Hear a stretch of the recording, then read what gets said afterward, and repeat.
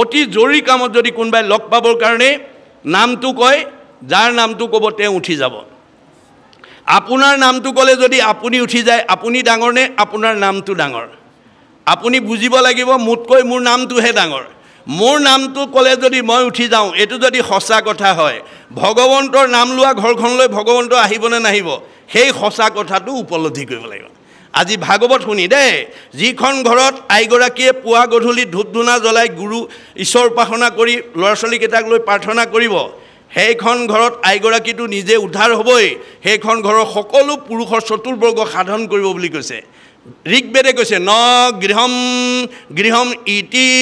আহু গৃহিণী গৃহম উচ্যতে তয়াহি সহিতা সৰ্বান পুৰুষায়াম সমষ্ণুতে যিখন ঘৰৰ বোৱাৰী বা জীয়াৰী শাহু বা শহুৰ পিতৃ বা মাতৃ যিখন ঘৰত ঈশ্বৰ উপাসনা পুৱা গধূলি কৰিব তেওঁ উদ্ধাৰ হ'বই আৰু সেই ঘৰখনৰ সকলো পুৰুষৰ চতুৰ্বৰ্গ সাধন কৰিব আৰু যিখন ঘৰত পুৱা গধূলি ধূপ ধূনা জ্বলোৱা সময়ত আইগৰাকীয়ে টিভি চাই থাকিব গ্ৰাম্য কথা পাতি থাকিব পৰচৰ্চা কৰি থাকিব সেইখন ঘৰৰ অৱস্থা কি হ'ব মহাভাৰতত কৈছে জৈস ভাৰ্যা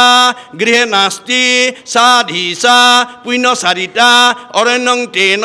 গন্তব্যং যথা অৰণ্যং তথা গৃহম যিখন ঘৰৰ আইসকলে পুৱা গধূলি ধূপ ধূনা জ্বলোৱা সময়ত গুৰুত্ব নিদিয়ে সেইখন ঘৰ গুচি বাঁহতল হৈ যাব অৰ্থাৎ এগৰাকী আয়ে ইচ্ছা কৰিলে ঘৰ গুচি বৈকুণ্ঠলৈ উত্তৰণ কৰিব পাৰে আৰু ইচ্ছা কৰিলে ঘৰ গুচি বাঁহতল কৰি দিব পাৰে যাৰ কাৰণে গুৰুজনৰ দিনত ৰাধিকা সতীয়ে এই সতীত্ব গুণৰ প্ৰতিভাৰ কথা কৈ অলৌকিকক লৌকিক কৰি অবাস্তৱক বাস্তৱ কৰি জগতলৈ উদাহৰণ দি থৈ গৈছে ৰাধিকা সতীয়ে সৌ সিদিনা গুৰুজনৰ ওচৰত গৈ কৈছিল গুৰুদেৱ মোৰ সতীত্ব গুণৰ প্ৰথম অন্যতম বৈশিষ্ট্য হৈছে অপ্ৰাতসে উঠিয়া কৰোঁ গৃহ কৰ্মগণ অবাহিৰে ভিতৰে কৰোঁ গুময় সিঞ্চন মই ৰাতিপুৱা সোনকালে উঠি ঘৰ দুৱাৰ সাৰি মচি পৰিষ্কাৰ পৰিচ্ছন্ন কৰি গা পা ধুই ঈশ্বৰ উপাসনা কৰি মই ঘৰখন প্ৰদূষণ মুক্ত কৰি থাকোঁ বৰ সুন্দৰ হৈছে যোৱা পানী আনা তিনিটা কাটি এপল পানী আৰু এপল মাটি ব্ৰহ্মপুত্ৰৰ পানী টেম্বনি জানত পেলাই দিয়াৰ লগে লগে বুৱতী নদী বন্ধ হৈ গ'ল সেই অঞ্চলৰ বানপানীৰ কবলত পৰি থকা ৰাইজ উদ্ধাৰ হৈ গ'ল গতিকে আজিও সেইখন বৰদোৱাত শান্তিজান হিচাপে চিহ্নিত হৈ আছে এগৰাকী নাৰীৰ সতীত্ব গুণৰ প্ৰভাৱে যদি এখন বুৱতী নদী বন্ধ কৰিব পাৰে আমাৰ পৰিয়ালটো আমাৰ ঘৰখন আমাৰ সমাজখন আমাৰ পৰিৱেশটো ভাল কৰিব নোৱাৰিব কিয় মাত্ৰ ইয়াৰ পৰা উদাহৰণবিলাক ল'ব লাগিব মহিয়সী নাৰীসকলৰ নিদৰ্শনেৰে আমাৰ মানে গীতাত কৈছে যে মূৰ গৃহে পুষ্প বাতি কৰিবা যতন শ্ৰদ্ধাভাৱে মূৰ গৃহ কৰিবা লেপন গৃহক লেপনতে মিতি কাৰো ৰেণু যত সেহি কৰ্মে ভক্তি বাঢ়ে থাকে বৈকুণ্ঠক যিগৰাকী আই বোৱাৰীয়ে গুৰুগৃহ মচি কাচি নামঘৰ পৰিষ্কাৰ পৰিচ্ছন্ন কৰিব আৰু মচি আনোতে হাতৰ আঙুলি সাজবোৰ যিমান তাত পৰি আহিব সিমান দিন তেওঁ ভক্তিৰ বলত ইয়াতেই বৈকুণ্ঠৰ সুখ উপভোগ কৰিব পাৰিব মনত ৰাখিব কথাটো যিটো কথা মহাভাৰতৰ 61 ৰজা জয়ধ্বজে দেখুৱাই থৈ গৈছে মহাভাৰতৰ 61 ইক্ষ্বাকু বংশৰ 61 ৰজা জয়ধ্বজে নিজৰ গুৰুগৃহটো প্ৰত্যেক দিনাই নিজেই মোচা কচা কৰে পুৱা গধূলি এদিন ৰাতিপুৱা তেওঁ নিজৰ গুৰুগৃহ পৰিষ্কাৰ পৰিচ্ছন্ন কৰি ওলাই আহোঁতে তেওঁৰ বিতিসূত্ৰ নামৰ পুৰোহিতজনে আহি দেখা পালে দেখা পাই তেওঁ আশ্চৰ্য প্ৰকাশ কৰিছে এওঁ 61 ৰজা এওঁ সাৰ্বভৌম ৰজা এওঁৰ ইমান চাকৰ নাকৰ আছে তৎসত্ত্বেও চাকৰ নাকৰ দ্বাৰা নমুচি তেওঁ নিজেই গুৰুগৃহটো কিয় মুচিছে ওচৰ চাপি গৈ সুধিলে মহাৰাজ তুমিতো দেশৰ 61 ৰজা তুমিতো দেশৰ সাৰ্বভৌম ৰজা তোমাৰতো বহুত চাকৰ নাকৰ আছে তৎসত্ত্বেও তুমি চাকৰ নাকৰ দ্বাৰা নমুচি তুমি নিজৰ গুৰুগৃহটো নিজে কিয় মুচিছা তেতিয়া জয়ধ্বজে ক'লে পুৰোহিত তুমি ঠিকেই কৈছা মই কিয় মুচু শুনা মই পূৰ্ব জন্মত যজ্ঞমাল্য নামৰ এজন বৈশ্য লোক আছিলোঁ মোৰ নিতৌ কৰ্ম আছিল বেইচালয়লৈ যোৱা পৰদ্ৰব্য হৰণ কৰা এই বেয়া কামত আত্মনিয়োগ কৰা দেখি আভিজাত্য পৰিয়ালৰ পিতৃ মাতৃ ভাতৃগণে মোক মাতি আনি বুজালে আৰু ক'লে তুমি যদি এনেকুৱা বেয়া কামত আত্মনিয়োগ কৰা আমাৰ বংশৰ মৰ্যাদা হানি হ'ব তুমি ইয়াৰ পৰা আঁতৰি আহিব লাগে মই পিতৃ মাতৃ ভাতৃগণৰ উপদেশ শুনিলোঁ কিন্তু মই তাত যি সোৱাদ পাইছিলোঁ আনন্দ পাইছিলোঁ সেইটো এৰিব নোৱাৰি মই পুনৰ তাতে যেতিয়া আত্মনিয়োগ কৰিলোঁ বংশৰ মৰ্যাদা হানি হোৱাৰ ভয়ত পিতৃ মাতৃ ভাতৃগণে মোক মৰিয়াই কিলাই তেজপুত্ৰ কৰি খেদি পঠিয়ালে মই কান্দি কান্দি গৈ এখন অৰণ্যৰ মাজ মজিয়াত প্ৰৱেশ কৰিলোঁ আৰু তাতে দেখা পালোঁ কোনোবা ঋষি মুনি যোগীয়ে ঈশ্বৰক ধ্যান কৰি সমাধি লৈ সিদ্ধি সাধন কৰি এৰি যোৱা পৰিত্যক্ত এটা মন্দিৰ মই দেখা পালোঁ আৰু তাতেই মই খন্তেক জিৰণি লওঁ বুলি ঠাইখন মচি কাচি পৰিষ্কাৰ কৰি শুলোঁ টোপনি গ'ল কাল সৰ্পই দংশন কৰিলে মোৰ মৃত্যু হ'ল কিন্তু জীৱনৰ শেষ বেলা পৰিত্যক্ত হ'লেও ঈশ্বৰৰ নাম লোৱা ঠাইখন যে মই মচি দিলোঁ তাৰ কাৰণে মোৰ পূৰ্ব পাপবিলাক সকলো খণ্ডন কৰি তাৰ পুণ্যৰ বলত ভগৱন্তই মোক এই জন্মত ইক্ষাকু বংশৰ 61টি ৰজা কৰি জন্ম দিছে আৰু জাতিস্মৰ শক্তিৰ বলত মই সেই কথা উপলব্ধি কৰি তুমি কোৱাৰ দৰে মোৰ বহু চাকৰ নাকৰ থকা সত্ত্বেও তেওঁলোকলৈ উপেক্ষা নকৰি মই নিজৰ নামঘৰটো মই নিজেই মচোঁ নামঘৰ মচিলে কি হয় শুনা হৰিৰ মন্দিৰ কৰে যিজনে মাৰ্জন অতাৰ যত পুণ্য হৈ নাযায় গণন নামঘৰ মচিলে যিটো পুণ্য হয় তোমাক সেই হিচাপ মই দিব জানিবা নাজানি কৰে মন্দিৰ মাৰ্জন অতাহাৰ সামফল হুৱে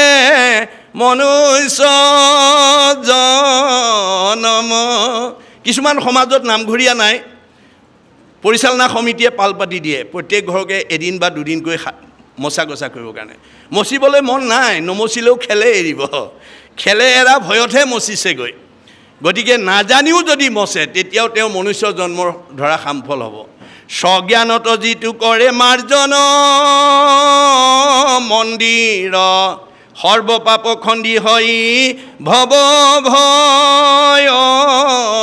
পাৰ যি জানে নামঘৰ মচিলে গুৰুগিৰি মচিলে পুণ্য হয় গতিকে তেওঁ এই ভৱ সংসাৰৰ সকলো মায়াৰ হাতৰ পৰা মুক্ত হৈ যাব পাৰিব আজি আপোনালোকৰ অৱস্থা ভাল ধুনীয়াকৈ পকাৰে বনাইছে টাইলছ লগাইছে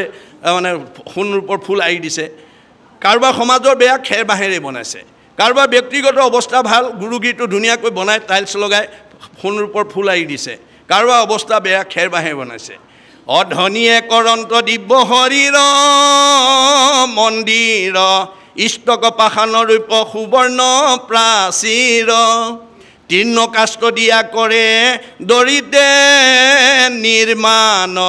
তথাপি মাৰ্জন ফল দুয়োৰে সমান গতিকে পকা ঘৰ মুচিলে বেছি পুণ্য কেঁচা ঘৰ মুচিলে কম পুণ্য বুলি কোনো ভগৱানৰ ব্যৱস্থা নাই গতিকে এই পবিত্ৰ ঠাইবিলাক আমি যাতে মচি কাচি পুণ্য অৰ্জন কৰিব পৰাকৈ যাতে আমি অনুৰাগী হ'ব পাৰোঁ যিবোৰ কথা আমাৰ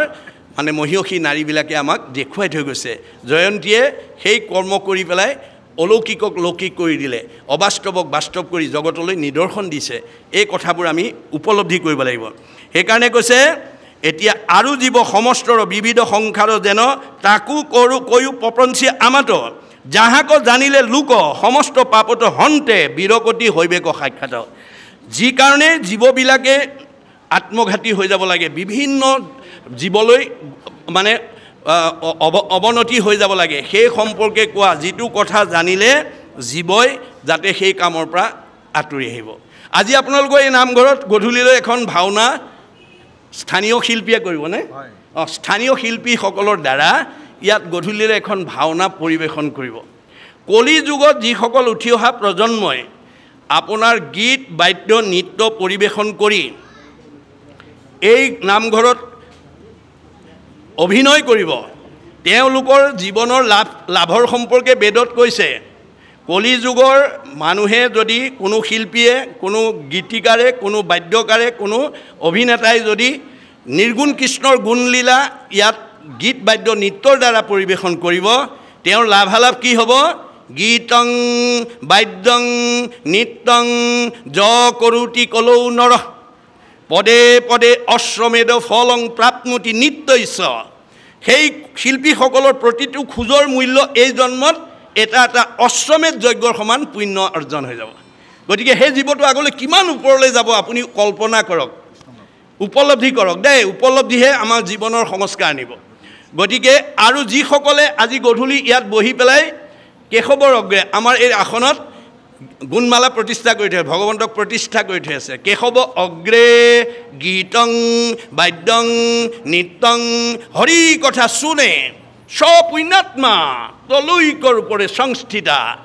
আজি ইয়াত আহি বহি যিসকলে সেই গুণলীলা নিৰ্গুণ কৃষ্ণৰ গুণলীলা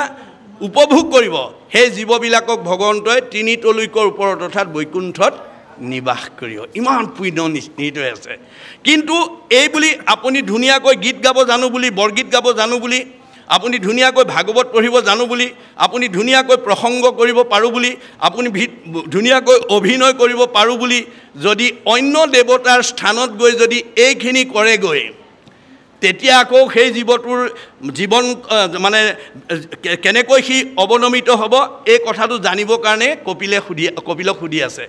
কপিলে সেই কথাটো আমাৰ ভাগৱতত ভগৱন্তই সেই কথাটো ভাগৱতত লিখিছে আন দেৱ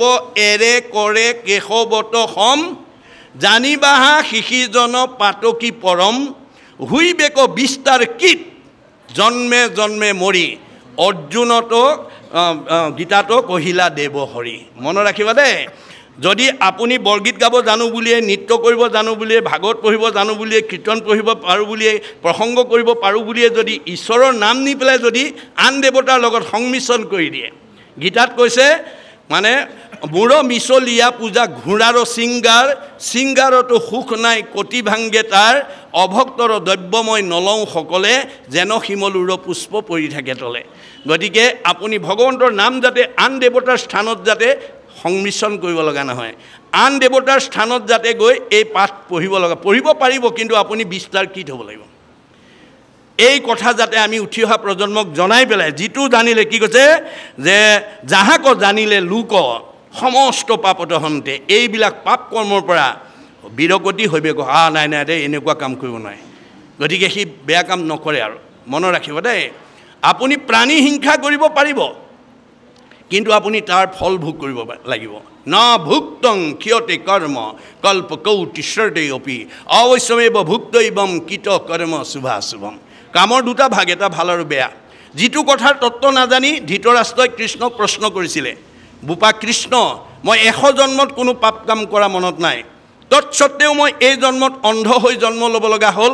আৰু মোৰ জীৱনটোতে 100টা পুত্ৰৰ মৃত্যুৰ যন্ত্ৰণা শুনিব লগা হ'ল ইয়াৰ কাৰণ কি কোৱা কৃষ্ণই হাঁহি মাৰি ক'লে পেহাদেউ তুমি 100 জন্মলৈকে ক'বা 100 জন্ম আদ্যবদী আগৰ জন্ম বোলে সেইটো ক'ব নোৱাৰোঁ অৰ্থাৎ আমাৰ পুণ্যৰ পৰিসীমা আছে আপোনালোকে সেইবোৰ জোখমাখ কৰিব ঘৰখনৰ ভিতৰত দেই আপোনালোকৰ ধৰক এখন ঘৰৰ 6জনীয়া 5জনীয়া পৰিয়াল এটা আছে তাৰ ভিতৰত আটাইতকৈ ধৈৰ্যশীল ক্ষমাশীল সহনশীলতা দূৰদৰ্শিতা কাৰ বেছি মনত ৰাখিব কাৰ বেছি যাৰ সহনশীলতা ধৈৰ্য মানে দূৰদৰ্শিতা ক্ষমা গুণ যাৰ বেছি সেইজন সবতকৈ বেছি পুণ্যৱান মনত ৰাখিবা দেই আৰু যাৰ কথা ক'লে খং উঠে কথা ক'লে টিঙিচকে খং উঠে লাঠিডাল উলিয়াই আনে কথা ক'লে ঠেহ পেচ লাগি ভাত পানী এৰি 3 দিন মানলৈকে নোখোৱা নোবোৱাকৈ থাকে জানিব সেইটো গণ্ডগোলীয়া জীৱ দেই গতিকে গণ্ডগোলীয়া জীৱটো অলপতে খং উঠে অলপতে ঠেহ পেচ লাগে অলপতে কাজিয়া কৰে অলপতে মনোমালিন্য হয় তাৰমানে সেইটোৰ পুণ্য কম আছে গতিকে আপোনালোকে সেইটো নিৰ্ণয় কৰি ল'ব লাগিব কাৰ পৰা আমাৰ ঘৰখনত অশান্তি হৈছে গতিকে হেতুক আনি আজিৰ দৰে অনুষ্ঠানত যদি সংস্কাৰ কৰিব নোৱাৰে সি নিজেতো অনিষ্ট হ'ব আপোনালোকৰ ঘৰখনকো অনিষ্ট কৰিব কাৰোবাৰ পৰিয়ালত যদি এজন বেয়া মানুহ থাকে গোটেই পৰিয়ালটোক গণ্ডগোল লগাই দিব আপোনালোকৰ সমাজখনত যদি এজন বেয়া মানুহ থাকে গোটেই সমাজখন গণ্ডগোল লগাই দিব গতিকে সেই কাৰ পৰা সেই কাৰ্যটো হৈছে আপুনি সচেতন সকলে নিৰ্ণয় কৰি তাক পৰিৱৰ্তন নকৰা পৰ্যন্ত আপোনালোকে বিচৰা শান্তি নাপাব এই কথা ভাগৱতে কৈ আছে এনে গতিকে ধৃতৰাষ্ট্ৰই 100 জন্মলৈকে ক'ব পাৰে তাৰ পুণ্যৰ মাত্ৰাই 100 জন্মলৈকে ধৰিব পাৰে কিন্তু তাৰ আগৰ জন্মটোৰ কথা ক'ব নোৱাৰে তেতিয়া কৃষ্ণই নিজে ক'লে পেহাদেউ তুমি 100 জন্মৰ পূৰ্বটো ৰজাই আছিলা এদিন তুমি মৃগয়া কৰিবৰ কাৰণে লগত সৈন্য সামন্ত লৈ এখন অৰণ্যত প্ৰৱেশ কৰিলা প্ৰৱেশ কৰাৰ লগে লগে তোমাৰ চকুৰ আগত এটা নুদুকা পহু দেখা পালা পহুটো দেখাৰ লগে লগে তোমাৰ লুলুপ দৃষ্টি ইমান বাঢ়ি গ'ল তুমি সৈন্য সামন্তলৈ অপেক্ষা নকৰি নিজেই ধনুত গুণ দি তোনৰ পৰা খৰ উলিয়াই লৈ পহুটো সৰবিদ্ধ কৰিবৰ কাৰণে তুমি খেদি নিলা পহুটোৱে উমান পাই নিজৰ জীৱন বচাবৰ কাৰণে বিদ্যুৎ বেগেৰে অৰণ্যৰ মাজলৈ দৌৰ মাৰিলে তুমি পিছে পিছে খেদি নিলা খেদি নি অতব্য অৰণ্যৰ মাজমজিয়াত প্ৰৱেশ কৰিলা কিন্তু শীতকাল আছিল বেলি ডুবিল অন্ধকাৰ হ'ল পহু মাৰিব নোৱাৰিলা বাটপথু হেৰুৱালা লগৰ সৈন্য সামন্তকো বহুত দূৰতে এৰি থৈ আহিলা অৱশেষত উপায়ন্তৰ হৈ এজোপা বৰগছ দেখা পাই তাৰ তলতে গৈ কপি কপি বহিলা তুমি যিজোপা বৰগছৰ তলত কপি কপি বহিলা তাত এহাল কপৌ চৰায়ে পোৱালিসহ বসবাস কৰি আছিল তোমাৰ কপি থকা অৱস্থাটো দেখি কপৌজনীয়ে কপৌটোক ক'লে হেৰা স্বামী যিজন অতিথি আজি আমাৰ গৃহত কপি কপি বহি আছে সেইজন আমাৰ দেশৰ ৰজা আৰু আমি তেওঁৰেই প্ৰজা দৈবাত তেওঁ আজি আহি আমাৰ গৃহত অতিথি ৰূপে দেখা দিছে আৰু বৰ্তমান তেওঁ জাৰত কম্পমান হৈ আছে তুমি অনতি পলমে তেওঁক অকণমান জুইৰ ব্যৱস্থা দিয়া ভাৰজাৰ আহ্বান শুনি কপৌটো উৰা মাৰি গৈ পাহাৰৰ দাঁতিত গছে গছে ঘহনি খাই জুই লগা অৰ্ধদগ্ধ অগ্নি টুকুৰা এটা আনি তোমাৰ মুখৰ আগত পেলাই দিলে অগ্নিকণ দেখাৰ লগে তুমি আনন্দত উৎফুল্লিত হৈ শুকান জাবৰ জোঁথৰ গোটাই দপ দপকৈ জুই ফুৱালা তোমাৰ জাৰ নিবাৰণ হ'ল কিন্তু দিনৰ দিনটো যে পহুৰ পিছত দৌৰি ফুৰিছিলা তোমাৰ ভোক অনুভৱ হ'ল তোমাৰ ভোক অনুভৱ হোৱা দেখি কপৌজনীয়ে পুনৰ কপৌটোক আহ্বান জনালে হেৰা স্বামী তুমি অতিথিৰ এটা সৎকাৰ কৰিলা কিন্তু বৰ্তমান তেওঁ ভোকত আতুৰ হৈ আছে অনতি পলমে তেওঁক এটা ফল মূলৰ ব্যৱস্থা দিয়া তেতিয়া স্বামীয়ে ক'লে হেৰা ভাৰ্যা ইমান অন্ধকাৰ ৰাতি মই তেওঁ কোনো পধ্যে ফল মূলৰ যোগান ধৰিব নোৱাৰোঁ তেতিয়া ভাৰ্যাই ক'লে তেনেহ'লে স্বামী তুমি এই পোৱালিকেইটাৰ তত্ত্বাৱধান লোৱা এই দায়িত্ব তোমাৰ ওপৰত অৰ্পণ কৰিলোঁ আৰু মই নিজৰ জীৱন বিসৰ্জন দি হ'লেও মই অতিথি সৎকাৰ কৰোঁ এই বুলি তেওঁ মৃত্যুৰ ফালে আগবাঢ়ি আহোঁতে কপৌটোৱে বাধা দি ক'লে ৰ'বা ভাৰ্যা পৃথিৱীত যদি আটাইতকৈ ডাঙৰ বস্তু আছে পুত্ৰৰ প্ৰতি মাতৃৰ স্নেহ পুত্ৰ স্নেহত আপ্লুত হৈ তুমি পোৱালিকেইটা যেনেকৈ তত্ত্বাৱধান ল'বা মই পিতৃ হিচাপে তত্ত্বাৱধানৰ অভাৱত যদি কোনো পুত্ৰ মৃত্যুৰ মুখত পৰিব লগা হয় তাৰ দুখৰ ভাগী মই হ'ম গতিকে এই দায়িত্ব তোমাকে মই অৰ্পণ কৰিলোঁ আৰু তোমাৰ কথা ৰাখি মই নিজৰ জীৱন বিসৰ্জন দি অতিথিৰ সৎকাৰ কৰোঁ এই বুলি পেহাদেও তুমি ফুৱাই থকা জুইকুৰাত মধ্যম ৰাতি কপৌটো জাপ মাৰি পৰি দিলে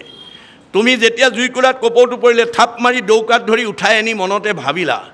ইমান মধ্যম ৰাতি যেতিয়া এটা কপৌ চৰাই আছে ইয়াত নিশ্চয় আৰু বহুত কপৌ চৰাই আছে তোমাৰ বিয়াত সুলভ মনোভাৱটো পুনৰ জাগ্ৰত হৈ গ'ল আৰু মনতে ভাবিলা ইয়াক যদি এৰি দিয়া যায় পলাব গতিকে তুমি তুনৰ পৰা এডাল শৰ উলিয়াই লৈ জুইকুৰাৰ কাষতে দুইটা চকু খালি মাটিত শীত হ'লা আৰু গছত আৰোহণ কৰিলা আৰোহণ কৰি যাওঁতেই তোমাক দেখি মাইকী কপৌজনী উৰি পলাল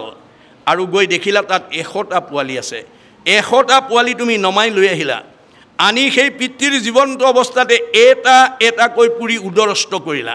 আৰু অৱশেষত সেই পিতৃকো সেই কুৰা জুইতে পুৰি উদৰষ্ট কৰিলা গতিকে পেহাদেউ তুমি 100 জন্মৰ পূৰ্বত যি কৃতজ্ঞ কৰ্ম কৰিলা উপকাৰী যি অপকাৰ কৰিলা বিগত 100 জন্মত তুমি তাক ধুই নিকা কৰিব নোৱাৰিলা যাৰ কাৰণে তুমি এই জন্মত অন্ধ হৈ জন্ম ল'ব লগা হ'ল আৰু তুমিও জীৱন্ততে 100টা পুত্ৰৰ মৃত্যুৰ যন্ত্ৰণা শুনিব লগা হ'ল না ভুক্তং ক্ষয়তে কৰ্ম কল্প কৌটি শ্ৰুতেয়পি অৱশ্যমেব ভুক্তৈবম কৃতঃ কৰ্ম শুভাশুভম আপুনি কৰ্মৰ ভাল আৰু বেয়া ওপৰতে আমাৰ সুখ আৰু দুখটো নিৰ্ভৰ কৰিছে কৰে শুভ কৰ্ম গুণৰ ইচ্ছাই কৰ্ম ফলে জীৱে সুখ দুখ পায় আপুনি সৎ কাম কৰিলে সুখ অসৎ কাম কৰিলে দুখ সীমা একেটাই এজনে কুঁহিয়াৰ ৰুইছে এজনে তিতা কেৰেলা ৰুইছে কুঁহিয়াৰ ৰোৱাজনৰ কুঁহিয়াৰ ৰস খোৱা দেখি তিতা কেৰেলা ৰোৱাজনে ভগৱন্তক যদি কয় প্ৰভু মোকো কুঁহিয়াৰ ৰস অকণমান খুৱাবা পাৰিব নেকি তেওঁ ৰুওঁতেই তিতা কেৰেলা ৰুইছে গতিকে তেওঁ তিতাই খাব লাগিব আপুনি জীয়াই থাকোঁতে আনক হিংসা কৰিছে আনক অন্যায় কৰিছে আনক দুখ দিছে আনক আঘাত দিছে আনক ঠগিছে গতিকে আনক যি অন্যায় কৰিব সি দুখ ভুগিবই লাগিব সি কেতিয়াও সুখ পাব নোৱাৰে গতিকে আপুনি আনক ঠগা আনক দুখ দিয়া আনক অন্যায় কৰা জনক ভগৱানে কেতিয়াও মনৰ কামনা পূৰণ নকৰে গতিকে আমি ধৃতৰাষ্ট্ৰ যদি 100 জন্মত কৰা ভুলৰ কাৰণে 100 জন্মৰ পিছত ভোগ কৰিব লগা হৈছে এই জন্মত যদি আমি তেনেকুৱা ভুল কৰোঁ প্ৰাণী হিংসা কৰোঁ আমি জানো বাচি যাব পাৰিম নোৱাৰিম মনত ৰাখিবা দেই সেইকাৰণে আমাৰ ভাগৱত শুনি আমাৰ মনৰ গতিটো সলনি কৰিব লাগিব আজি তাৰিখলৈকে আমাৰ বহুত পিতৃ মাতৃৰ মনত এটা বদ্ধমূল ধাৰণা আছে কি আছে যে মোৰ ল'ৰা ছোৱালীকেইটাক মাছ মাংস ডিম নোখোৱালে কেনেকৈ শৰীৰত শক্তি হ'ব কেনেকৈ পঢ়া শুনা কৰিব পাৰিব কেনেকৈ স্বাস্থ্য উন্নত হ'ব এই বিশ্বাসৰ ওপৰত ভিত্তি কৰি আজি তাৰিখলৈকে আমি বহুত পিতৃ মাতৃয়ে নিজেও খাই আছো ল'ৰা ছোৱালীকো খুৱাই আছো কিন্তু আন্তঃৰাষ্ট্ৰীয় এটা বিজ্ঞান সন্থাই কৈছে কি বুলি what protein you will get from fish and flesh you will get more protein from homemade ghee and vegetables আপুনি মাছ মাংস ডিম খাই যেটো প্ৰটিন পাব তাতকৈ বহুত অধিক প্ৰটিন পাব ঘৰত বনোৱা ঘি আৰু শাকপাচলি খালে fish and flesh spread disease only মাছ মাংসই আমাৰ শৰীৰলৈ বেমাৰৰ বীজাণু কঢ়িয়াই আনে আপোনালোকক মই 7টা দিন সময় দিছো এই বাক্যসাৰৰ সত্যতাটো আপোনালোকে প্ৰমাণ কৰিব পাৰে 7 দিন পুৱা দুপৰীয়া গধূলি মাছ মাংস ডিম ল'ৰা ছোৱালীকো খুৱাই থাকক আপুনি খাই থাকক 7 দিনৰ পিছত আপুনি দেহৰ খবৰ ল'ব গম পাই যাব যে বদ হজম গেছ বিষ ইত্যাদি নানান ধৰণৰ শাৰীৰিক অসুস্থতা আপোনাৰ শৰীৰলৈ আহিব কিন্তু নিৰামিষ গোটেই বছৰ খাই থাকক আপোনাৰ কোনো ধৰণৰ তেনেকুৱা বিকাৰ আহিব নোৱাৰে আৰু প্ৰকৃতি জগতলৈ চালেও আমি তাক দেখা পাব পাৰো কি যে বাঘ সিংহ মাংসহাৰী হাতী তৃণভোজী আয়ুষ কাৰ বেছি ধৈৰ্য কাৰ বেছি এইটো যদি প্ৰকৃতি জগতৰ ক্ষেত্ৰত প্ৰযোজ্য হয় আমাৰ ক্ষেত্ৰত নহব নেকি হ'ব আমি মাত্ৰ বিশ্বাসৰে ল'ব লাগিব সেই কাৰণে আজি তাৰিখলৈকে যি সকলে পৰম্পৰাক ভিত্তি কৰি হওক লোকবিশ্বাস হওক জনবিশ্বাসক ভিত্তি কৰি নহওক আপোনালোকে যি সকলে খাই আছে মই কালিৰ পৰা খাব নালাগে বুলি ক'ব নিবিচাৰো আহ্বান আপোনালোকলৈ জনাব পাৰো কি গীতাই কৈছে জং জং অপিস্মৰণ ভাবং তেজতে অন্তে কলে বৰম তম তমেইব ইতি কৌন্তেয় সদাতত ভাব ভাবিত হে কুন্তি শুদ্ধনঞ্জয় যাবৰ সময় তুমি যি ভাৱনা লৈ যাবা ভাৱনাৰ অনুকূল জন্মটো তুমি পিছৰ জন্মত ধাৰণ কৰিব লাগিব আৰু শংকৰদেৱে হেতুকে ভাঙনি কৰি ভাগৱতলৈ আনিছে কি মৰিবাৰ বেলা যাক চিন্তি মৰৈ নৰ উপজিয়া পাৱে পাছে হেহি কলে বৰ মৰিবৰ সময়ত আমি যি ভাৱ লৈ মৰিম সেই ভাৱৰ অনুকূল জন্মটো আমি পিছৰ জন্মত ধাৰণ কৰিব লাগে আমি আসলতে কেনেকৈ মৰিব লাগে শংকৰদেৱে আমাক কৈছে মুখে বোলা ৰাম হৃদয়ে ধৰা ৰূপ এতেকে মুকুতি পাইবা কহিলু স্বৰূপ আমি যাবৰ সময়ত মুখত নাম আহিব লাগিব হৃদয়ত তেওঁৰ ৰূপটো আহিব লাগিব তাৰ কাৰণে 12 বছৰ বয়সৰ পৰা আৰম্ভ কৰি শৰণ গ্ৰহণ কৰিব লাগিব আৰু শৰণ অনগল হলে ভজন ল'ব লাগিব শৰণে নাম দিব ভজনে ৰূপ দিব কিন্তু আজি আমাৰ সমাজত বহুতে শৰণ নললে নহয় কাৰণে লয় ভজন ল'বলৈ ভয় কৰে কিয় শৰণ লওঁতে ইমান নিয়ম নীতি মানিব লাগে ভজনতো আৰু মানিব লাগে গতিকে এইটো ভয়তে ভজন নলয় কাৰবাৰ যদি হেতু ভয় আছে আজি ইয়াতে এৰিব দে যদি ভজন নোলোৱাকৈ আপুনি জীৱন অৱসান হয় আকৌ হাজোৱা কৰি থাকিব লাগিব কাৰণ ভগৱন্তৰ ওচৰলৈ আপুনি যাব নোৱাৰিব গতিকে সেইকাৰণে ভজনত আমাক গুৰুত্ব আৰোপ কৰা হৈছে গতিকে আমি যাবৰ সময়ত কৃষ্ণৰ নাম লৈ যাবলৈ হলে অৰ্জুনক কৈছে মোৰ ভক্ত যিটো নুহে ভিন্নতাৰ বুল মৰিবাৰ বেলা কৰে হিয়াকুল ব্যাকুল লোকে সুমৰ আৱৈ বোলে বোলা ৰাম হৰি তাক নুবুলিয়া মৰৈ আয়ো ব্যাপ বুলি আজিৰ দৰে যদি ভকতৰ সংগলৈ আপুনি নাহে আৰু ঈশ্বৰৰ নামটো যদি ঈশ্বৰৰ হাজাৰটা নামৰ পৰা এটা নাম যদি আপুনি কোনোদিন নলয় আপোনাৰ সেই জীৱটো মৰিবৰ সময়ত কোনবাই কৃষ্ণ বুলি কোৱা বুলিলেও ক'ব নোৱাৰিব আয়ো বুপায় বুলিহে মৰিব লাগিব গতিকে আমি কৃষ্ণ বুলি মৰাৰ সময়ত আহিবলৈ হলে এজন দাৰ্শনিক পণ্ডিতে কৈছে দি thought of god comes two A man at the time of the death only through the grace of god মৃত্যুৰ সময়ত আপোনাৰ মুখত ঈশ্বৰৰ নামটো আহিবলৈ হলে ঈশ্বৰৰ কৃপা লাগিব আৰু সেই কৃপাটো ভগৱন্তৰ পৰা পাবৰ কাৰণে আমি কি কৰিব লাগিব U have to keep the practice of remembrance নাম স্মৰণ every day every hour rather every second আপুনি 24 ঘণ্টাত 1 সেকেন্ড হলেও ভগৱন্তৰ হাজাৰটা নামৰ পৰা এটা নাম লবৰ কাৰণে অভ্যাস কৰিব লাগিব when a strong habit is formed by unceasing practice throughout the period of life then it would be easy to remember God at the time of that death এইটো অভ্যাস কৰোতে কৰোতে যেতিয়া এটা ষ্ট্ৰং হেবিট হৈ যাব সবল অভ্যাসত পৰিণত হ'ব তেতিয়া অজামিলৰ দৰে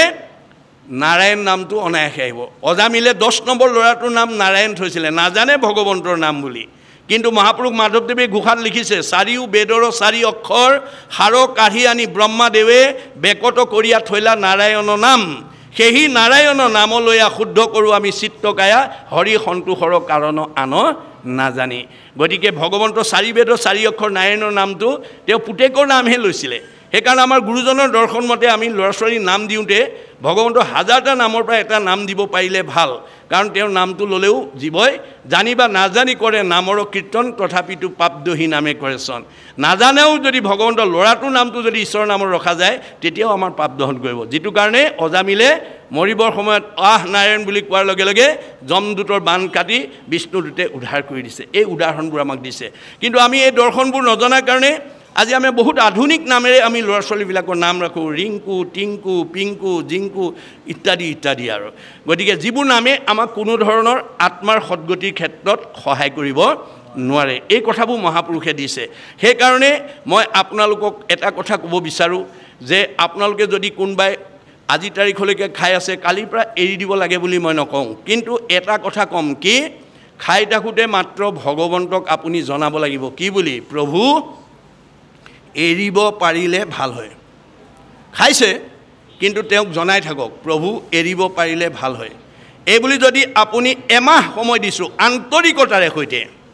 অন্তৰ্দৃষ্টিৰে সৈতে যদি আপুনি ভগৱন্তক সেই কথা নিবেদন কৰি যদি আপুনি সেই বস্তু গ্ৰহণ কৰে ভগৱানে কৈছে যা দৃষ্টি ভাৱনা জয়িছ চিত দিব বোধে হ'ব তোমাৰ সেই লোভটো মই নাইকিয়া কৰি দিম তাকে নকৰি যদি যোৱাৰ সময়লৈকে আমাৰ কিছুমান বুঢ়া বুঢ়ী মৰিব সময়ত ল'ৰা ছোৱালীয়ে সোধে দেউতা কি খাব মন গৈছে মা কি খাব মনে ভাল পোৱা কোনোবাই কয় পাৰ মাংস অকণমান কোনোবাই ক'ব হাঁহৰ মাংস কোনোবাই ক'ব খাচীৰ মাংস যাৰ যি অভিৰুচি আপুনি যাবৰ সময়লৈকে যদি সেই ভাৱ লৈ যায় তেতিয়াহ'লে গীতাত কৃষ্ণক অৰ্জুনে কৈছে বোলে যিটোজনে প্ৰাণীৰ দ্ৰোহক আচৰে কাটি মাৰি আপোনাৰ প্ৰাণ তৃপ্তি কৰে মৰিয়া নৰক ভুঞ্জয় অসুৰ জুনি পায় পাছে ব্যাঘ্ৰ সৰ্প হুয়া ফুৰে মাংস খায় আমাৰ জীৱটো গৈ আকৌ বাঘ সিংহৰ ঘৰলৈ ঘূৰি যাব লাগিব কিয় আমাৰ বদ স্বভাৱৰ কাৰণে এই জন্মৰ যিটো বৃত্তান্ত ইয়াত দি আছে কি কাৰণে জীৱবিলাকে নানান জুনিত জন্ম ল'ব লগা হয় এই কথাটো কপিলৰ পৰা জানিব বিচাৰিছে আৰু বেদে এই সিদ্ধান্তটো দিছে যে আজি আমি 84 জুনি অতিবাহিত হৈ মানুহৰ জন্ম পালোঁ মানুহৰ জন্ম পাই যদি আমি মানে মানুহৰ কৰ্ম নকৰি যদি আমি সিংহ বাঘৰ স্বভাৱেৰে যদি কৰ্মবিলাক কৰোঁ তেতিয়া আমাৰ স্বভাৱে লৈ যাব ক'লৈ সিংহ বাঘৰ জন্মলৈ গতিকে কৰ্ম দুখতে জীৱই নানান জুনিলে গৈ থাকিব লাগিব গতিকে আমাৰ পুণ্য লৈ গ'লে আপুনি ওপৰলৈ যাব আৰু পাপ লৈ গ'লে তললৈ যাব দুটা বস্তুৱে আমাৰ নিব পাৰে পুত্ৰ ভাৰ্যা ঐশ্বৰ্য থাকিব ঐতে পৰি পাপ পুণ্য দুই যাব লগত সত্তৰি আমি দুটা বস্তুৱে নিব পাৰিম পাপ আৰু পুণ্য পুণ্য লৈ গ'লে বেছি পুণ্যৰ টোপোলা বেছি হ'লে আমাৰ জীৱটো ওপৰলৈ যাব আৰু যদি পাপৰ টোপোলা বেছি হয় তললৈ যাব ওপৰলৈ যোৱাটোক সৎগতি আৰু তললৈ যোৱাটোক অধুগতি জীৱৰ গতিহে আছে জীৱৰ মৃত্যু নাই গতিকে আমি মানুহৰ জন্ম পাই যাতে আকৌ বাঘ সিংহ হ'ব লগা নহয় কুকুৰ মেকুৰীলৈ যাব লগা নহয় তাৰ কাৰণে আমি সৎ কৰ্মৰ মাজেদি নিজক আগুৱাই নিবলৈ চেষ্টা কৰিব লাগিব এই কথাটোকে জানিবৰ কাৰণে কপিলক মাকে সুধিছে আৰু কপিল প্ৰভুৱে এইখিনি কথা আমাক অৱগত কৰিছে এতিয়া এইবোৰ কথা জানিলে আমাৰ কি হ'ব আমি সাক্ষাতে বেয়া কৰ্মৰ পৰা আঁতৰি আহিবলৈ আমাৰ মন যাব যে নাই নাই এইটো কাম কৰিলে জীৱ এনেকুৱা হ'ব আপুনি বেয়া কাম কৰিলে আপোনাৰ আয়ুস কাটিব আপুনি ঠগ প্ৰবঞ্চনা কৰিলে আপোনাৰ আয়ুস কাটিব গতিকে ভগৱন্তই দিয়া আয়ুসো আমি 100 বছৰ ভোগ কৰিবলৈ নাপাম কেতিয়া যদি ভগৱন্তই গুৰুৰূপে আহি এই ভাগৱতত যি 8 প্ৰকাৰ সদাচাৰ আমাক দি থৈ গৈছে 8 প্ৰকাৰ সদাচাৰ কোনোবা যদি নাজানে নকৰে আচৰণ নকৰে হেতু জীৱই কেতিয়াও 100 বছৰ ভোগ কৰিবলৈ নাপাব মনত ৰাখিবা দেই কায়ৰ সদাচাৰ বাক্যৰ সদাচাৰ মনৰ সদাচাৰ গমন সদাচাৰ শৌচ সদাচাৰ অন্ন সদাচাৰ স্নান সদাচাৰ শয়ন সদাচাৰ আমাৰ সমাজত এতিয়া এই সদাচাৰ নীতি নজনা মানুহৰ সংখ্যাই বেছি বহুত মানুহে খাবও নাজানে শুবও নাজানে উঠিবও নাজানে এতিয়া আমি খাবও জানিব লাগিব দিবও জানিব লাগিব আমাৰ খোৱা বস্তুটো আইগৰাকীয়ে দিওঁতে কেনেকৈ দিব লাগিব কৃষ্ণ বুলি দিব লাগিব দেই কৃষ্ণ বুলি পেলাই যিকোনো খোৱা বস্তু দিব লাগিব কাৰণ আইগৰাকীয়ে দিয়া খোৱা বস্তুটো আমাৰ সাত ধাতুলৈ ৰূপান্তৰ হয় আহাৰ খালে প্ৰথমতে ৰস ৰসৰ পৰা তেজ, তেজৰ পৰা মাংস, মাংসৰ পৰা মেদ, মেদৰ পৰা হাড়, হাড়ৰ পৰা মজ্জা, মজ্জাৰ পৰা শুক্ৰ, শুক্ৰৰ পৰা আমাৰ সতি সন্তান জন্ম হ'ব। গতিকে আপুনি আহাৰ কেনেকৈ বনাব লাগিব আমাৰ ভাগৱতত দেখুৱাই দিছে। জলপুষ্প ফলমূল খাদ্যদ্ৰব্য যত অন্ন আদি কৰি হবে অৰ্পিব কৃষ্ণত। অৰ্থাৎ আমাৰ আইসকলে ৰন্ধন কৰিবলৈ নিয়া চাউল মুঠি ধোৱাৰ আগতে হাতত এমুঠি তুলি লৈ এটি পাত্ৰত গুৰুদেৱ নাম ভকতত লাগিব অৰ্থে বা ভগৱন্তত লাগিব অৰ্থে অৰ্পণ কৰা হ'ল কৃষ্ণ। এই বুলি কৃষ্ণ মনটো মন্ত্ৰ দি পেলাই প্ৰথম চাউল মুঠি থোৱাৰ পিছত বাকীখিনি ধুই পখালি ভক্তিভাৱেৰে ৰন্ধন কৰিব লাগিব। আমাৰ ভাগৱতত কৈছে হৰিনাম হোতাখন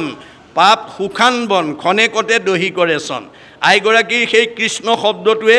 সেই সময়লৈকে ঘৰখনত হোৱা পঞ্চহিংসা পাপৰ পৰা জীৱক উদ্ধাৰ কৰে। আমাৰ প্ৰত্যেকখন ঘৰতে ৰাতিপুৱা শুই উঠাৰ পৰা গধূলা খোৱালৈকে কৰ্মবিলাক কৰোঁতে 5টা পাপ সিদ্ধ হয় বুলি বেদে সিদ্ধান্ত দিছে। কন্দনি, পেশনি, চুলি, কলসী, মাৰ্জনী। গৃহস্থৰ পঞ্চহিংসা সিজে ৰাতি দিনী। তাৰ দুখে গৃহবাসী স্বৰ্গক নাযায়। কৃষ্ণ অৰ্থে কৰি পুনো মুকুতিক পায়। আমাক ভাগৱতে সিদ্ধান্ত দিছে দেই, মনত ৰাখিব যে আমাৰ কন্দনি মানে ঢেঁকী বা মিক্সাৰত জা জলপান কৰোঁতে আমাৰ ব্ৰহ্ম হত্যা হয়, পাপ লাগে। পেশনি পতাত মছলা পিছা, সৰিয়হ পিছা, আদা পিছা, জলকীয়া পিছা কৰি ৰন্ধন কৰোঁতে তাতো ব্ৰহ্ম হত্যা হয়, তাতো পাপ লাগে। চুলি জুহালত বা গেছত বা ৰন্ধনশালাত অন্ন প্ৰস্তুত কৰোঁতে ব্ৰহ্ম হত্যা হয়, তাতো পাপ লাগে। বাঢ়নি সূতা বাঢ়নি ঝাৰু লৈ ঘৰ সাৰোঁতে পোক পৰুৱা মৰে অজানিতে, তাতো পাপ লাগে। হয়নে? কন্দনি, পেশনি, চুলি, কলসী, কোনো পাত্ৰত পানী আনিলে তাতো চকুৰে মনিব নোৱাৰা জীৱাণু আহে, তাকো গৰম কৰি মাৰি পেলোৱা হয়, তাতো ব্ৰহ্ম হত্যা হয়, পাপ লাগে। এই দুখে গৃহবাসী স্বৰ্গক নাযায় বুলি বেদে সিদ্ধান্ত দিছে। এই 5টা পাপৰ কাৰণে আমাৰ গৃহস্থী ধৰ্মত বাস কৰি থকা জীৱকেইটা বৈকুণ্ঠটো দূৰৰ কথা স্বৰ্গলৈকে যাব নোৱাৰে। তেতিয়াহ'লে কৃষ্ণ অৰ্থে কৰি পুনো মুকুতিক পায়। আইগৰাকীয়ে যদি কৃষ্ণ সংস্কৃতি অৱলম্বন কৰিব পাৰে তেতিয়া সেই দুখে গৃহস্থী ঘৰখনক চুব নোৱাৰে। হৰিনাম হোতাখন পাপ সুখান বন খনেকতে দহি কৰে চন। গতিকে আপুনি ৰান্ধোতেও কৃষ্ণ মন্ত্ৰ উচ্চাৰণ কৰি ৰান্ধিব লাগিব আৰু খাবলৈ দিওঁতেও কৃষ্ণ মন্ত্ৰ উচ্চাৰণ কৰি দিব লাগিব। যদি কৃষ্ণ বুলি নোকোৱাকৈ যিকোনো খাদ্যদ্ৰব্য বহুত সুস্বাদুকৈ বনাইছে কিন্তু সি প্ৰদূষণ হৈ আছে, আপুনি ধুনীয়াকৈ বনাইছে অন্নটো কিন্তু প্ৰদূষণ হৈ আছে, তাত মানে ব্ৰহ্ম হত্যা পাপ লাগি আছে। গতিকে দিওঁতে কৃষ্ণ বুলি নিদিলে সেই প্ৰদূষণযুক্ত দ্ৰব্য খালে কেতিয়াও সৎ ব্ৰহ্ম আমাৰ সৃষ্টি হ'ব নোৱাৰে। আপোনাৰ কোনখন ঘৰত মানুহৰ কাজিয়া পেচাল বেছি লাগে, মন মনোমালিন্য হৈ থাকে, যিখন ঘৰত ব্ৰহ্মবিলাক শুদ্ধ হোৱা নাই, অন্ন শুদ্ধকৈ দিব পৰা নাই, তেওঁলোকৰ ব্ৰহ্ম শক্তি বেয়া গঠন হৈছে, সেইকাৰণে তেওঁলোকৰ ভাৱ চিন্তাবিলাক বেয়া হয়। মনত ৰাখিব কথাটো দেই। আমি ভাগৱত শুনিবলৈ কিয় আহিব লাগে? আমাৰ যাতে পৰিয়ালটো যাতে আমি এটা শুদ্ধ ৰূপত আগুৱাই নিব পাৰোঁ, আমি থকা কেইদিন যাতে সকলোৱে মিলা প্ৰীতিয়ে থাকিব পাৰোঁ, তাৰ কাৰণে আপুনি অন্ন ৰান্ধিবও জানিব লাগিব আৰু দিবও জানিব লাগিব। কৃষ্ণ বুলি নোকোৱাকৈ দিয়া দ্ৰব্যবিলাক প্ৰদূষণযুক্ত বুলি কৈছে। আমাৰ ভাগৱতত কৈছে কৃষ্ণ মন্ত্ৰহীন দ্ৰব্য মতি তাৰ দুষ্টা, অন্ন জল সুৰা তাৰ কুকুৰৰ বিষ্ঠা। আপুনি কৃষ্ণ বুলি নিদিয়া নোকোৱাকৈ খাবলৈ দিয়া দ্ৰব্যটো কুকুৰৰ বিষ্ঠাৰ লগত বেদে সিদ্ধান্ত দিছে। কুকুৰৰ বিষ্ঠাৰ লগত কিয় উপমা দিছে? গৰুৰ গোবৰো গোবৰুৱাই খায় কিন্তু কুকুৰৰ বিষ্ঠা একোৱেই নাখায়, ইমান অপবিত্ৰ। গতিকে সেইটোক যাতে আমি পৰিৱৰ্তন কৰিব পাৰোঁ আৰু কৃষ্ণ বুলি নোকোৱা স্বভাৱৰ আইগৰাকীক দুষ্টমতী বুলি বেদে সিদ্ধান্ত দিছে। অৰ্থাৎ তেওঁ অভিমান আছে, তেওঁ অহংকাৰ আছে, তেওঁ ভগৱন্তৰ নামটো ল'বলৈও তেওঁ ইচ্ছা প্ৰকাশ নকৰে। গতিকে সেই মনটো সলনি কৰিব লাগিব। সেই মনটো আমি নিজৰ উপকাৰৰ কাৰণে আপুনি যিমান কৃষ্ণ শব্দ উচ্চাৰণ কৰি থাকিব, কৃষহেন শব্দ ইটো পৃথিৱী বাচক ভৈল, ন আনন্দত প্ৰৱৰ্তয়, দুয়ো এক পদৱ হৈলে পৰম ব্ৰহ্ম ৰূপ কৃষ্ণ, নাম আনন্দক মাত্ৰ কয়। যিগৰাকী বোৱাৰীয়ে পুৱা গধূলি কৰ্মবিলাক কৰোঁতে কৃষ্ণৰ নাম লৈ থাকে দেই, আপোনাৰ ঠাই সাৰি আছে, বৰগীত গাই আছে, কাঁহী বাতি ধুই আছে, মানে ঘোষা গাই আছে, কাপোৰত চাবোন দি আছে, আপোনাৰ দিহানাম গাই আছে। গতিকে কাপোৰো চফা হ'ব, মনো চফা হৈ যাব আৰু সেইগৰাকী বোৱাৰী বা সেইগৰাকী জীয়াৰী বা সেইগৰাকী মহিলাৰ কেতিয়াও খং ৰাগ আবেগ নাহে কাৰণ কৃষ্ণ নামে তেওঁক আনন্দিত কৰি ৰাখে কিন্তু যিসকলে মই কৰিছোঁ বুলি ভাবে সেইসকলে দুখন বা তিনিখন কাম কৰাৰ পিছত ওচৰ চাপিবই নোৱাৰে কথা ক'লে টিঙিচকৈ খং উঠে আমাৰ কিছুমান মানুহে মই কৰিছোঁ বুলি ভাবি পেলাই কৰ্ম কৰাৰ কাৰণে তেওঁ মুখত আনন্দৰ স্বভাৱ দেখা নাযায় গতিকে হেতু বেয়া স্বভাৱ এৰি আপোনালোকে হাতে কৃত কাম মুখে ৰাম নাম ব্ৰজৰ গোপীসকলৰ দৰে আমি প্ৰত্যেকেই যাতে কৰ্মৰ মাজতে ঈশ্বৰৰ নাম উচ্চাৰণ কৰিব পাৰোঁ তাৰ প্ৰতি গুৰুত্ব দিব লাগিব কৃষ্ণ নামে আমাক কি কৰিব আনন্দিত কৰি ৰাখিব হজমী শক্তি বঢ়াই দিব আৰু পৰমায়ুষ বৃদ্ধি কৰিব গতিকে এই আদৰ্শটো আমি ল'ব লাগিব এতিয়া তাকে কৈছে জাত হন্তে হুয়া ভয় লোকে পুণ্য আচৰয় হেন কাল ঈশ্বৰৰ গতি যিটো কথা জানিলে মানুহে পাপ এৰি পুণ্য কৰ্মত আত্মনিয়োগ কৰিব আৰু যিটো কৰ্মই আমাৰ সময়ে আমাক সেই ফলবিলাক ভোগ কৰিবলৈ দিব আপুনি মানে কিবা এটা যদি গছপুলি ৰুৱে এদিন তাৰ ফল খাবলৈ পাবই কিন্তু ৰুব লাগিব দেই ৰুব লাগিব কিবা এটা খাদ্য বস্তু পাবলৈ কাৰণে আপুনি কৰ্ম এটা কৰিব লাগিব কৰ্মইহে আপোনাক ফল দিব গতিকে আমাৰ ঠিক তেনেকৈ সৎ কৰ্মবিলাকে আমাক সৎ ফল এদিন দিবই কহি উক বিভাগীয়া যাৰ যদি বাপ আছে দয়া শুনি মই থাকোঁ সম্প্ৰতি তে এই ভক্তিৰ পথবিলাকৰ সম্পৰ্কে তুমি বিভাগী মোক কোৱা যাতে মই শুনি পেলাই আনন্দিত হওঁ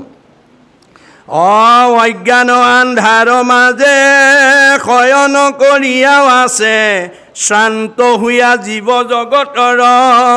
তা সম্বাক কৰি দয়া উদয় ভৈলাহা তুমি অযুগ পন্থ প্ৰকাশ ভাস্কৰ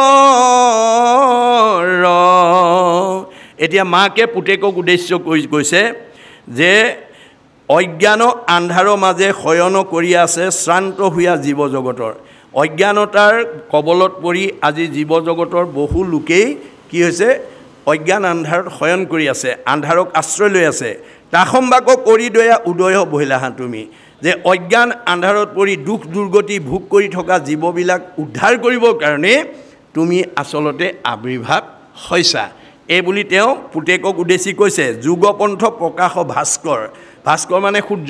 সূৰ্য প্ৰকাশ হ'লে যেনেকৈ আন্ধাৰ আঁতৰি যায় যে তোমাৰ মানে অৱতাৰেও জগতৰ অজ্ঞান আন্ধাৰৰ পৰা জীৱবিলাকক উদ্ধাৰ কৰিবৰ কাৰণে তুমি আহিছা বুলি মই অনুমান কৰিছোঁ এতেকে জানিলোঁ মই ইবাৰ সমস্তে লোক উদ্ধাৰ কৰিয়া কৃপাময়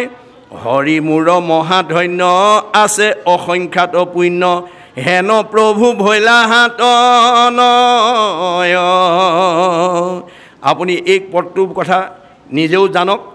উঠি অহা প্ৰজন্মকো জানক আজি এই ভাগত শুনিবলৈ আমাৰ 60 বছৰৰ ওপৰতকৈ ডেকা গাভৰু বেছি আহিব লাগে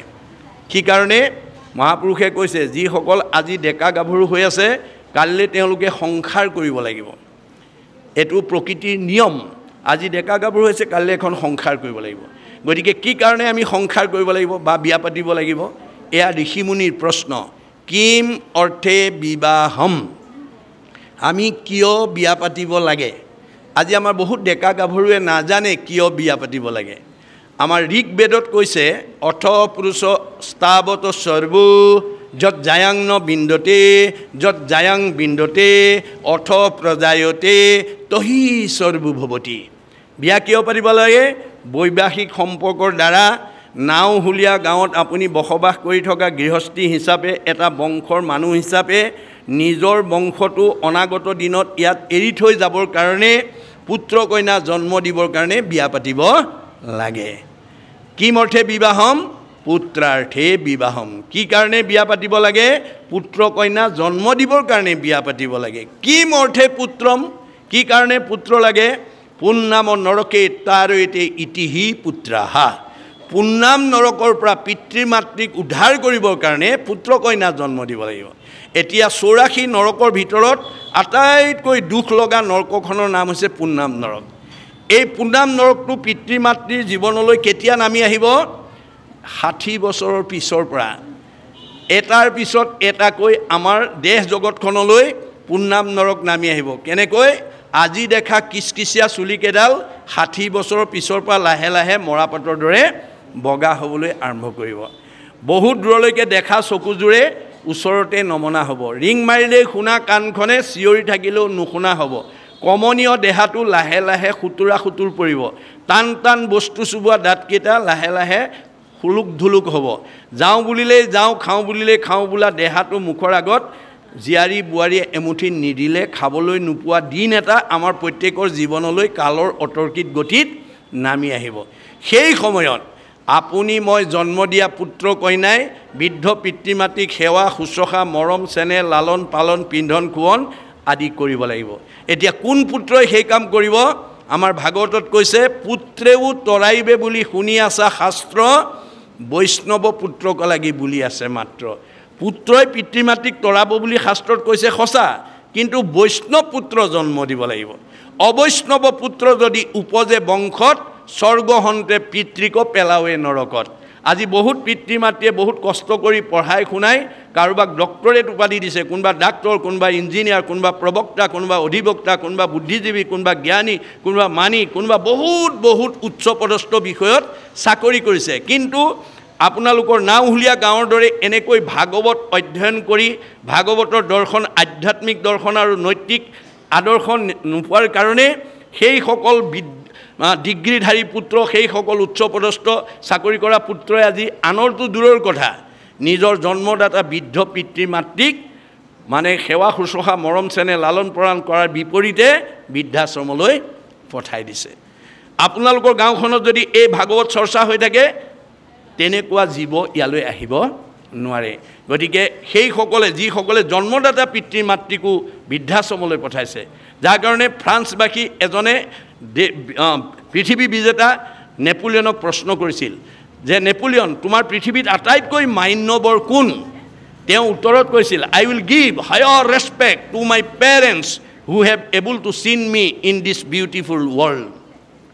মোৰ পৃথিৱীত আটাইতকৈ মান্যবৰ হৈছে মোৰ জন্মদাতা পিতৃ মাতৃ যি পিতৃ মাতৃয়ে জন্ম দি মোক এই বিশ্ব সংসাৰ দেখালে মই মানৱ জীৱনৰ 100টা বছৰত তেওঁলোকৰ ঋণ পৰিশোধ কৰিব নোৱাৰোঁ তেনেস্থলত যদি এই ভাগৱত দৰ্শন নজনাৰ কাৰণে কোনো পুত্ৰই যদি পিতৃ মাতৃক বৃদ্ধ বয়সত তেনেকুৱা অনাদৰ কৰে তেতিয়াহ'লে তেওঁ কি হ'ব বৃদ্ধ পিতৃ মাতৃ গুৰুজন নুপুষে পিতৃ পুত্ৰক নিশ্বাসক আৰহন্তে জীৱনতে থাকন্তে জানিবা সিটো মৃতক সেইটো যদিও উশাহ নিশাহ লৈ জীয়াই আছে ভাগৱতে কৈছে সেইটো জীয়াতে মৰা গতিকে আমি জীয়াতে মৰা সন্তান যাতে জন্ম দিব লগা নহয় আৰু জীয়াতে মৰা সন্তান হিচাপে যাতে সমাজত পৰিচয় হ'ব লগা নহয় তাৰ কাৰণে বৈবাহিক জীৱনৰ প্ৰাগ মুহূৰ্ততে আমি ভাগৱত শুনি ল'ব লাগিব গতিকে আমি কেনেকুৱা সন্তান আপুনি যেনেকুৱা বিচাৰে তেনেকৈ যাদৃশী ভাৱনা জৈস্য সিদ্ধি ভৱতী তাদৃশী বেদে কৈছে আপোনাক ল'ৰা লাগে নে ছোৱালী লাগে আপোনাক ল'ৰা লাগিলে ল'ৰা দিব ছোৱালী লাগিলে ছোৱালী দিব কিন্তু আজি বহুত দম্পতীয়ে বিচাৰে ল'ৰা পায় ছোৱালী কাৰোবাক লাগে ছোৱালী পাইছে ল'ৰা গণ্ডগোল ক'ত লাগিল ভাগৱতৰ দৰ্শন তেওঁ নাজানে ভাগৱতৰ দৰ্শন নজনা কোনো বিদ্যাৱন্ত কোনো ধনৱন্ত কোনো শ্ৰীমন্ত কোনো সম্পদশালী লোকে বাঞ্ছিত ফল ভগৱন্তৰ পৰা লাভ কৰিব নোৱাৰে মনত ৰাখিব কথাটো মনত ৰাখিব কাৰণ আমাৰ পাৰ্থিৱ ধন ঐশ্বৰ্য সম্পত্তিয়ে আমাৰ মনৰ বাঞ্ছা পূৰ্ণ কৰিব নোৱাৰে আমাক স্থায়ী আনন্দ দিব নোৱাৰে যদি দিলেহেঁতেন আমাৰ সমাজত থকা সব ধনী মানুহবিলাক সদায় হাঁহি থাকিলেহেঁতেন সদায় আনন্দত থাকিলেহেঁতেন তেওঁলোকৰ পৰিয়ালত কোনো বিশৃংখল নহ'লহেঁতেন তেওঁলোকৰ শাৰীৰিক দেহত কোনো বিকাৰ নহ'লহেঁতেন কিন্তু আজি বহুত ধন ধান টকা পইচা ঐশ্বৰ্য সম্পত্তি থকা মানুহৰ ঘৰত পাৰিবাৰিক অশান্তি আপোনালোকে দেখিবলৈ পাব সবৰে নহয় দে যিসকলে ভকতিক তাৰ লগত যোগ কৰি লোৱা নাই যে পাৰ্থিৱ ধন সম্পত্তিৰ লগত যেতিয়ালৈকে ভক্তিক যোগ কৰি ল'ব নোৱাৰিব তেতিয়ালৈকে আপোনাক সেই সম্পত্তিয়ে কেতিয়াও স্থায়ী আনন্দ দিব নোৱাৰিব সেইকাৰণে মাধৱ পুৰুষে লিখিছে ঐশ্বৰ্য ভোগৰ মদে মত্ত হুয়া ঈশ্বৰত পৰাংমুখ ভৈল যিটো জন যেন জীৰ্ণ গায়ী আতি দুৰ্ঘুৰ সংসাৰ মহা পংকে পৰি হৈ মগন আপুনি পূৰ্বজন্মৰ পুণ্যৰ ফলত এই জন্মত সুখ ভোগ কৰিবলৈ পাই যদি ভগৱানলৈ পিঠি দিয়ে তেতিয়াহ'লে আপোনাৰ চকৰিটো জন্মচক্ৰটো ঘূৰাবলৈ ভগৱন্তৰ বেছি সময় নালাগে চক্ৰবৎ পৰিৱৰ্তনতে দুখানিছ সুখানিছ জীৱনৰ সুখ দুখবিলাকৰ চকৰি ভগৱন্তই ঘূৰাই থাকে কিহৰ ওপৰত কৰ্মৰ ওপৰত যাক কি বুলি কোৱা হৈছে মায়া হিচাপে চিহ্নিত কৰা হৈছে মাধৱৰ মায়াৰ কমনে পাৱে অন্ত ঐশ্বৰ্য দৰিদ্ৰ हुए দুখী ধনৱন্ত স্বৰ্গীয় নৰকে নৰকীও স্বৰ্গে যায় সৰ্বকালে সুখ দুখ একো স্থানে নাই সংসাৰৰ সুখ দুখ জানা হবে মায়া তিলেকতে অন্তৰে মেঘৰ যেন ছায়া চাই থাকোঁতেই নাওহুলি গাঁৱত বাপেক মাকৰ দিনত একোৱেই নাই এতিয়া পুতেকহঁতৰ দিনত জয় জয় মই কাৰোবাৰ হয়তো বাপেক মাকে বহুত প্ৰপাৰ্টি দি থৈ গৈছিলে পুতেক জীয়েকৰ দিনত বেছি কিনি আজৰি হৈছে এই যেটো পৰিৱৰ্তন এটো ভগৱানে কৰ্মৰ ওপৰত নিৰ্ভৰ কৰে ভাগৱত নুশুনা কোনো মানুহে সুখ আৰু দুখক স্থায়িত্ব কৰি ৰাখিব নোৱাৰে কিন্তু আমাৰ মহাপুৰুষে কৈছে পাঁচজনে স্থায়িত্ব ৰূপ দিব পাৰে সন্ত মহন্ত ভক্ত বৈষ্ণৱ সাধু মনত ৰাখিব কথাটো সন্ত মহন্ত ভক্ত বৈষ্ণৱ সাধু এই পাঁচজনৰ ভিতৰত আপুনি গুণগতভাৱে যদি নিজক এজন কৰিব পাৰে মানুহেতো হিংসা কৰি নোৱাৰে স্বয়ং ভগৱানেও আপোনাৰ সৎকলৰ পুণ্য ফলৰ পৰা আপোনাক বঞ্চিত কৰিব নোৱাৰে যিটো কথা প্ৰহ্লাদে প্ৰমাণ কৰি দেখুৱাই থৈ গৈছে মানে পিতৃ হিৰণ্যকশিপুক যেতিয়া নৃসিংহ প্ৰভুৱে মাৰিলে মৰাৰ পিছতো যেতিয়া ক্ৰোধান্বিত অৱস্থাত আছে দেৱতাসকল ওচৰ চাপিবলৈ সাহস কৰা নাই প্ৰহ্লাদক পঠিয়াই দিলে প্ৰহ্লাদে গৈ স্তুতি কৰি ক'লে প্ৰভু মোৰ দেউতাই তোমাৰ ওচৰত বহুত ভুল কাম কৰিলে মোৰ মুখলৈ চাই দেউতাক গতি দিব লাগে তেতিয়া নৃসিংহই হাঁহি পেলাই কৈছে হেৰৌ প্ৰহ্লাদ তই হেন বৈষ্ণৱ পুত্ৰ ভৈলি যাৰ 21 পুৰুষ তই কৰিলি উদ্ধাৰ তোৰ দৰে বৈষ্ণৱ পুত্ৰই দেউতাৰ কথা বাদ দে অতীতা পুৰুষা সপ্ত ভৱিষ্যস্য চতুৰ্দশ নৰ তাৰ এতে সৰ্বান কলো কৃষ্ণ ইতি কীৰ্তনাত কৃষ্ণ সংস্কৃতি অৱলম্বন কৰা পুত্ৰই অতীতৰ 7 পুৰুষ ভৱিষ্যতৰ 14 পুৰুষ 14 হাতে 21 পুৰুষ উদ্ধাৰ কৰিলি দেউতা তাৰ মাজতে গ'ল দেউতাৰ কাতে ভাবিব নালাগে তেনেহলে মোক তোমাৰ ওচৰলৈ লৈ যোৱা নাই মই আনিব নোৱাৰিম কাৰণ তোমাৰ পুণ্য জমা হৈ আছে তুমি ৰজা হ'বই লাগিব মনত ৰাখিবা দেই আপোনালোকৰ মাজত যদি কোনোবাই ভাল ৰাজনীতি কৰিব বিচাৰে ভাগৱত শুনি লওক যদি ভাল অৰ্থনীতি কৰিব মন আছে ভাগৱত শুনি লওক যদি ভাল সমাজনীতি কৰিব মন আছে ভাগৱত শুনি লওক ভাল যদি ধৰ্ম কৰিব মন আছে ভাগৱত শুনি লওক ভাগৱতৰ দৰ্শন বিনা কোনো ৰাজনীতি কোনো অৰ্থনীতি কোনো সমাজনীতিয়ে নিজৰ স্থিতি ৰাখিব নোৱাৰে যাৰ কাৰণে লোভৰ বশৱৰ্তী হৈ আজি ভগৱন্তই দিয়া অৱস্থাত সন্তুষ্ট নহয় বহুত উচ্চ পদস্থ বিষয়ত চাকৰি কৰা সন্তানে মানুহে ভাগৱতৰ দৰ্শন নজনাৰ কাৰণে ৰঙা ঘৰৰ ভাত খাই আছে আজি আমাৰ মাজত বহুতে ৰঙা ঘৰৰ ভাত খাইছে কিয় তেওঁ নাজানে ভগৱন্তই আমাক কেনেকৈ ৰাখিছে কেনেকৈ থাকিব লাগে ভগৱানে যেহি পাৱে তাতে মহাতুষ্ট हुए মন তেবেহে বিপ্ৰৰ তেজ বাঢ়ে অনৈখন ভগৱানে আমাক যি দিছে পূৰ্ব পুণ্যৰ ফলত তাতেই থাকি সুখে দুখে মুখে জনো সাৰে ৰাম নাম তেতিয়া আপোনাৰ তেজ মানে শক্তি তেজ মানে প্ৰভাৱ তেজ মানে প্ৰতিভা তেজ মানে চেহেৰা তেজ মানে আয়ুষ তেজ মানে কমনীয়তা বাঢ়ি যাব যাৰ কাৰণে এজন দাৰ্শনিক পণ্ডিতে কৈছে উই must কনচেন্ট্ৰেট as must as we get from god ভগৱানে আমাক যিটো দিছে আমি ভক্তিৰ বলত তাতেই সন্তুষ্ট থাকিবলৈ শিকিব লাগিব যাৰ সেই সন্তুষ্টি নাই যত দিব্য ঘৰ বাৰী বস্ত্ৰ অলংকাৰ হবেও নুপুৰে মন একলোভিয়াৰ যাৰ মনটো লোভৰ বলৱতী হৈ গ'ল বিষয়ৰ আসক্ত হৈ গ'ল তাক তলৈকৰ সম্পত্তিও সন্তুষ্ট দিব নোৱাৰে সি সদায় অসন্তুষ্ট হৈ থাকিব অসন্তুষ্ট প্ৰাণীৰ নখন্দে মন দুখ তলৈকৰ লক্ষ্মী পাইলে নাহি তাৰ অসুখ যাৰ মনটো অসন্তুষিয়া তাক তলৈকৰ সম্পত্তিও সান্তনা দিব নোৱাৰে সেইকাৰণে তেওঁ বিষয়ৰ বাসনাৰ বলি হোৱাৰ লগে লগে তেওঁৰ স্বভাৱ কি হ'ব লাগিব বেদত কৈছে ধায়তু বিষয়ান পুঞ্চ চংগস্তে সুপ্ৰদায়তে সংগাত সংজায়তে কাম কামাত ক্ৰোধ বিজায়তে ক্ৰোধাত ভবতি সন্মোহ সন্মোহাত স্মৃতি বিভ্ৰম স্মৃতি ভংসাত বুদ্ধিনাশং বুদ্ধিনাশাত প্ৰণশ্যতি বেদৰ দৰ্শন নজনা আজি বহুত মানুহ নিজে জীৱনটো ধ্বংসৰ পথলৈ ঠেলি দিছে নিজৰ কৰ্মৰ দুখে আপুনি যেতিয়া বাসনাৰ বলি হ'ব আপোনাক একো বস্তুৱে জোৰা নমৰে গতিকে আপোনাৰ মনটো সদায় কি হ'ব আৰু লাগে ভাৱত গতি কৰিব গতিকে সেই ভাৱনাৰ লগত থকা জীৱ কেতিয়াও সন্তুষ্টি হ'ব নোৱাৰে